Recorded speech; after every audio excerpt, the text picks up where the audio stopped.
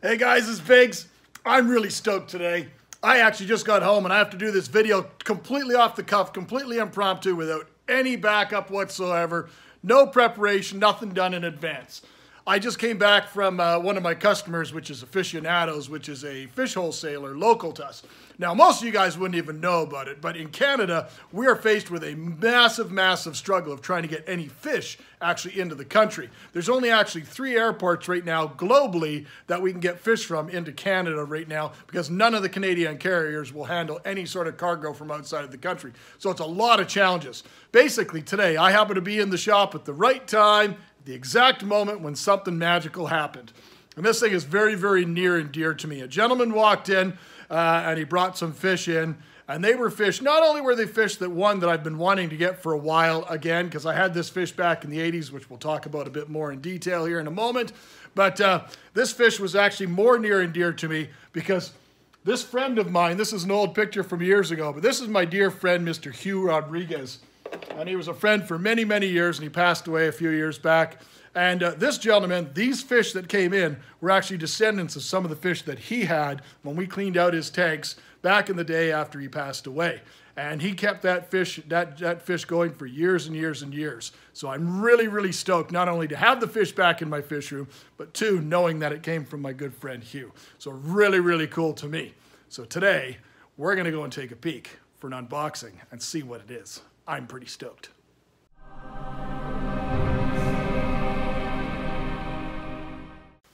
Now, we don't keep our fish frozen up here. This is actually a frozen shipping box for Hikari Fish Foods, but I had to grab a little cooler. We're getting down. It's starting to dip down a little bit here. We're nowhere near freezing yet up here in Canada, but it's starting to get a little bit cooler than a tropical fish hailing from the dark continent. Now, this fish here is absolutely near and dear to me. I remember back in the 80s keeping this fish. There's a nice big bag of them. We're trying to figure out what they are, Biggs. We don't even know. But back in the 80s, when this fish came on the scene, it came from West Africa. So there's a bit of a clue already. It is a super popular aquarium fish in the trade today, and it should be because it's got an absolutely amazing personality. The fish in question today is the Buffalohead cichlid, Steatocranus casuarius.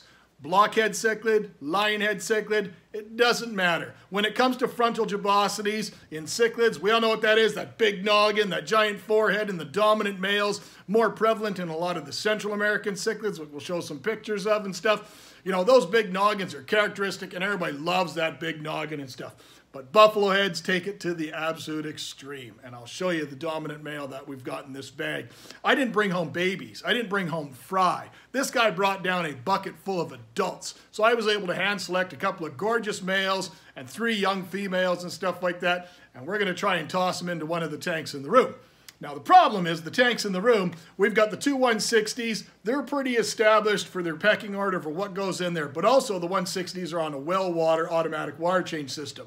And well water is very hard water, very decidedly different than West African soft water. Now, granted, this species has been in the trade for a long time in captivity, and it's adapted to a wide, diverse array of water chemistry, but I'm very, very much a naturalist, a purist. I like to try and keep everything as natural as I can. Even though this fish is hundreds and hundreds of generations away from its original ancestors back on the dark continent, I still like to give it that type of a home.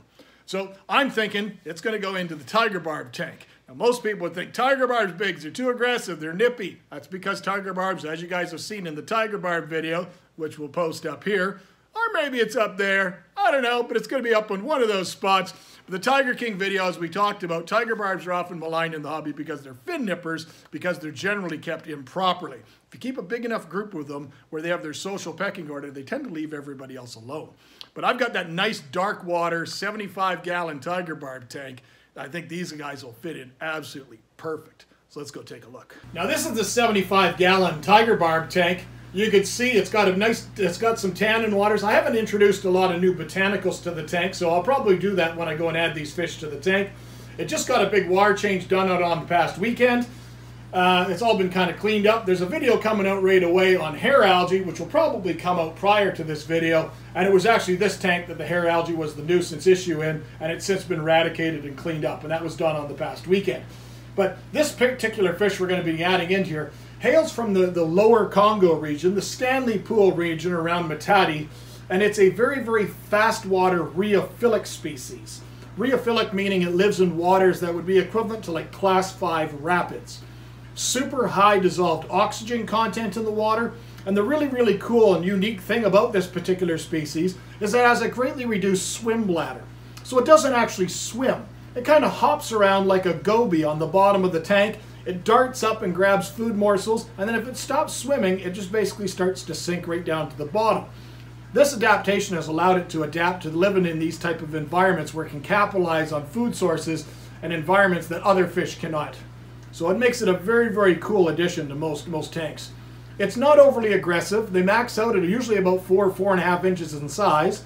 And as you'll see, the males that I'm bringing in are full-grown adults already. I think it's going to be a really, really cool addition to this tank.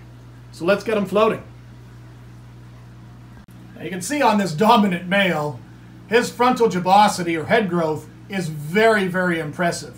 This is a secondary sexual characteristic that makes him one of the more dominant males in his environment. Always the most dominant male, kind of like a silverback gorilla, the most dominant one will always have that secondary sexual trait. And then we got 3 young females.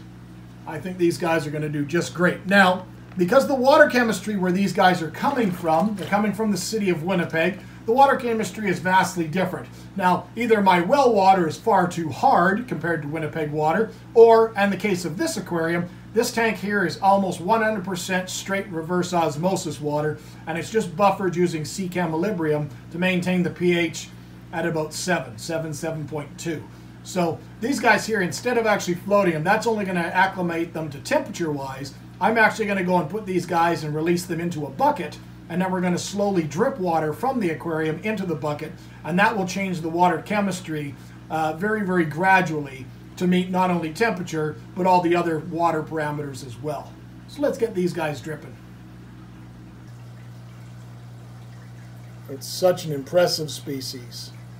Now back in the 80s, when this fish was first imported in the 80s, these fish were, it's hard to believe now because everyone keeps them today pretty easy, but back in the day, these were an extremely challenging species to keep alive because they come from such turbulent, high oxygenated water. When we brought them into the aquarium trade, they often did not fare very well. First, they didn't handle the transport all the way from West Africa all the way to North America, and losses were fairly heavy at the beginning. But secondly, most of us were keeping fairly basic aquariums. Back in the day, we were using under-gravel filters driven by air or sponge filters. And back in the day, this fish did not appreciate that type of an environment.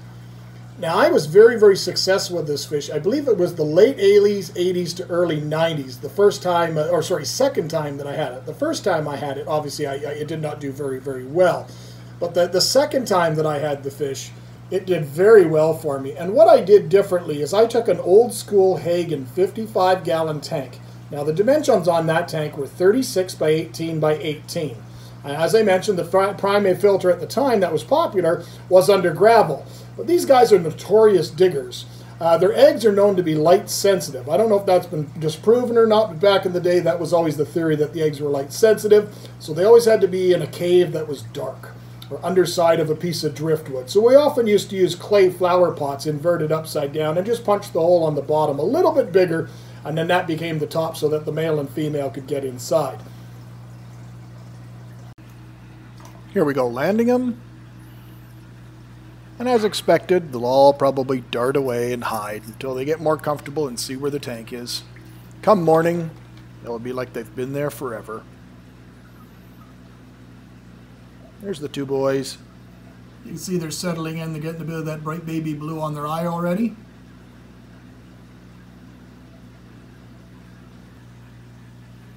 And these were shot this morning, the next day. You can see their colorations back, that beautiful turquoise blue on their face and their eye. There's a happy pair. Sifting through the substrate, looking for little morsels of food.